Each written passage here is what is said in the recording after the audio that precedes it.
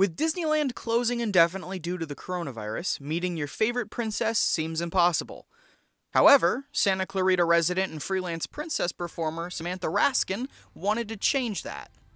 It's just really important to me to spread a little joy and do what I can when everyone is dealing with so much right now, so I thought it would be a great way to spread a little sunshine.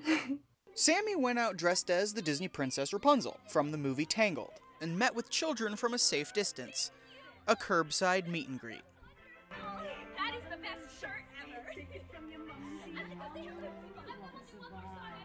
ever. There were at least 60 cars in the first hour.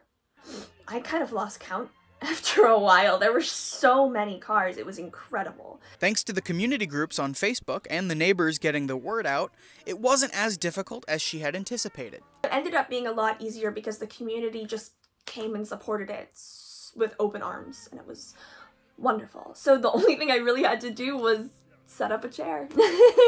And while Raskin stood outside for hours in a bright purple dress and a long blonde wig, the entire experience was as magical for her as it was the children. Honestly, something I'm never going to forget. Just when they drove up and couldn't believe that Rapunzel was there, it was magical. For Canyons News, I'm Josh Erenberg.